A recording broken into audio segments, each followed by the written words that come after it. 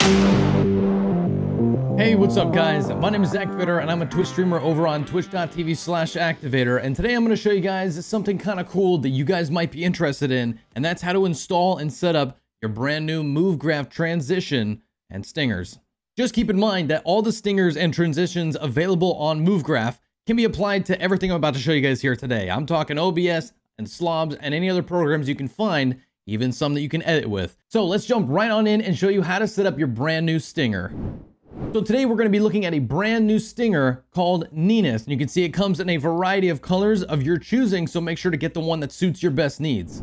Once you get your downloaded, you're going to go ahead and grab your brand new zip file. Now these files need to be unzipped so you can access the internal files on the inside. So you're just going to go ahead and right click and you're going to hit extract all. Now when you do this, it's going to create a brand new folder right up here. And you can see I'm going to go ahead and grab this folder, bring it on over, because that's the folder that contains everything that we're going to need for this stinger. So when you open up this folder, you're going to see that you get your main folder. Now that's going to be the Ninus purple here today. So I'm going to open that up. You're going to see you're going to get a bunch of folders with inside of the folder. So inside here, you got a couple different things here. You got some extras. You got the assets for stream. You got some resources, and you got a little image down here about the settings, and we'll get to that in just a minute. When you click on the for stream folder, you're going to see that you're going to get 3 files. Now each one of those files contains a different stinger, and I'm talking just about the audio for each one of these. So you get the 3 different choices here. You get the sound, you get the lower volume sound, or you have no sound. So when you open up the resources folder, you're gonna see that there's a .move file inside of this folder. Now that file, when you open it up, will show you exactly the stinger that we're gonna be working with today. So when I open this up,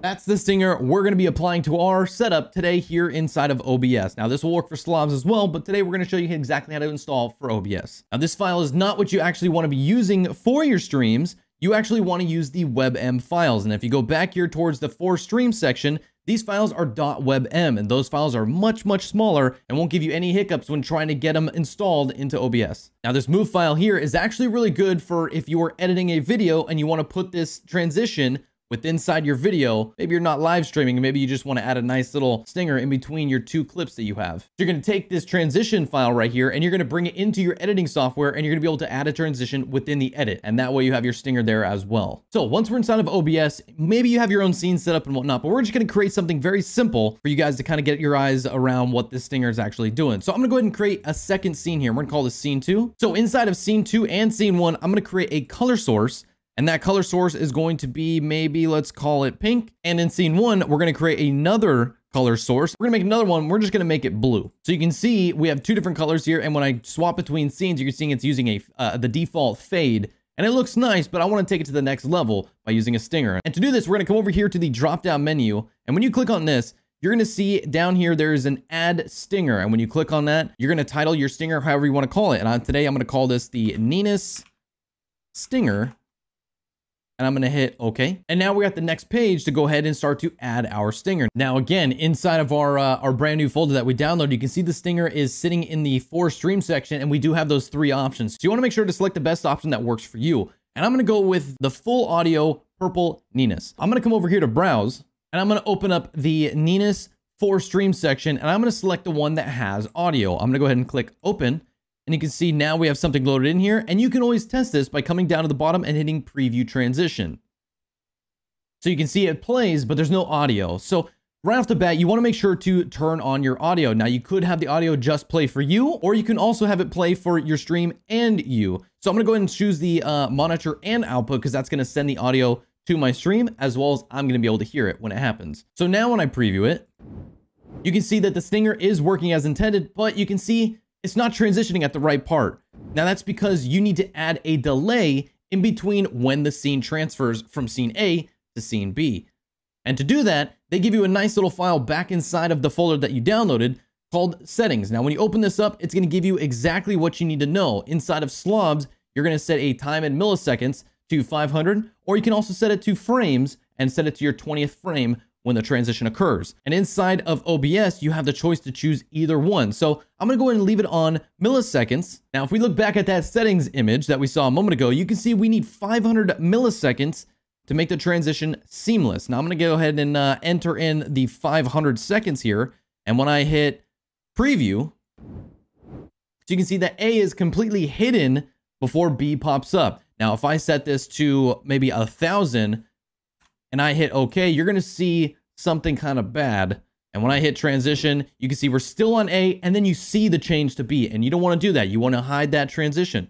So I'm going to bring this back on down to 500 milliseconds and hit preview. And you can see just like that, it automatically swaps. Now, if I'm thinking that that transition is a little too loud for me, so maybe I can go back into my file here and actually select the one with a little lower volume. So I'm going to go ahead and open up the lower volume, hit OK.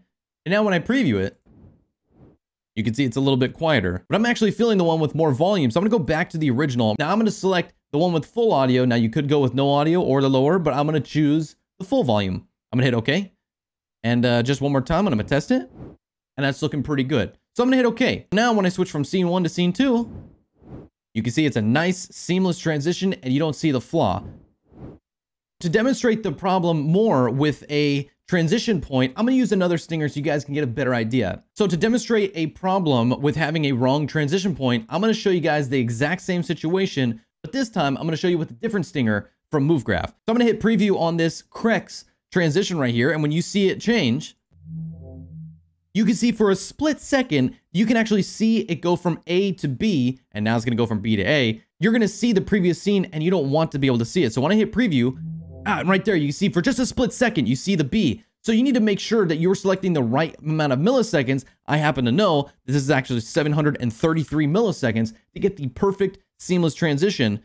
So when I hit preview, now you do not see the transition. So right there, you can see that the transition happens behind closed doors in a sense here. When the object flies in, you don't see the change between B and A or A and B. It is hidden by the element itself. And that is because you fine tune finding out the exact millisecond the transition happens. Now, each one of these stingers does come with its file to tell you guys exactly the perfect amount of time, either in frames or milliseconds, to tell you exactly what the transition point needs to be. Now, if I go back to frames here, I happen to know that this one is 22, but for this demonstration, we're gonna select 10. Now, when I hit preview, you're gonna see that it changes right there. And if I even set it lower, you're gonna see the change happens way too fast. So if you're trying to make the seamless transition for your audience, they're going to see B when they shouldn't be seeing B. They should be seeing A when the transition fully wipes over. So when I set this back to 22 here, as I know that that's the point where it transitions, I hit preview, you don't see, it is hidden. The object hides it. So the stinger is doing its job. So everything's looking pretty good here. One last preview. That's looking good. I'm going to go ahead and hit OK.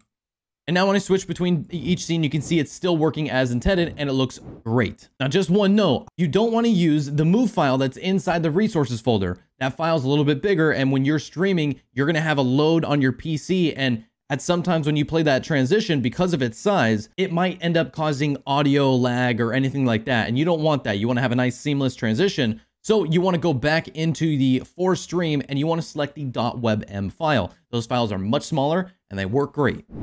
So this covers how to install your brand new stinger. I hope this helped you out. I appreciate you guys watching. Happy streaming. Good luck. And I'll catch you on the next video. All right. Bye.